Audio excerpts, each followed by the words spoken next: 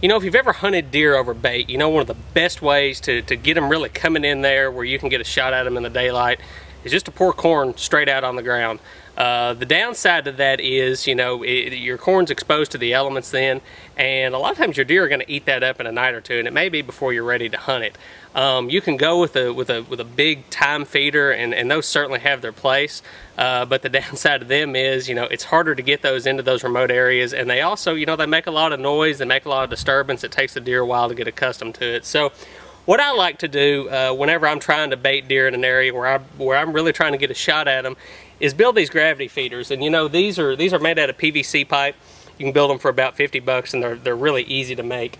All you need is a 6-inch, you know, 6-inch diameter PVC tube, and just a slip over lid to go on the top of that, and one of these 6-inch Ys, and that's W-Y-E, Y. And they're really simple to make. You just need a little can of this purple PVC primer and some cement, and all you've got to do is just you know, if you've never worked with PVC pipe before, you're not a plumber by trade like me, you just prime the bottoms of your pipe with the purple primer, kind of let it dry a little bit, put your cement on there, do the same thing to the end of your Y, and then you just set them down together, and then you know, your cap just slides down over the top of it just like that.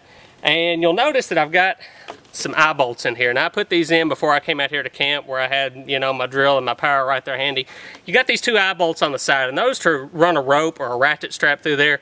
That way you can secure that feeder to a tree. You've also got one on the top where you can take your corn, you know, or take your lid off and fill it up with corn.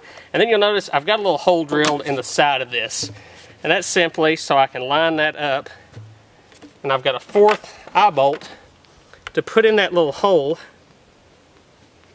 And the reason you do that is to keep the raccoons from pulling the lid off of it. Now, you know, once you cement that in, you let it dry in the sun for a half hour or so.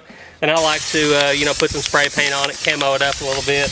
And then when you actually go to set it in the woods, you set it up on a block, just like that. And that keeps the corn from running out the bottom of it. Now, you know, the deer will have no trouble at all sticking their nose right down in that Y. They'll eat the corn straight out of it. And once they find it, they'll you know, your 50 pounds of corn or whatever it'll hold, it's going to be drained out in about a week. But it's a little bit longer than pouring it straight on the ground.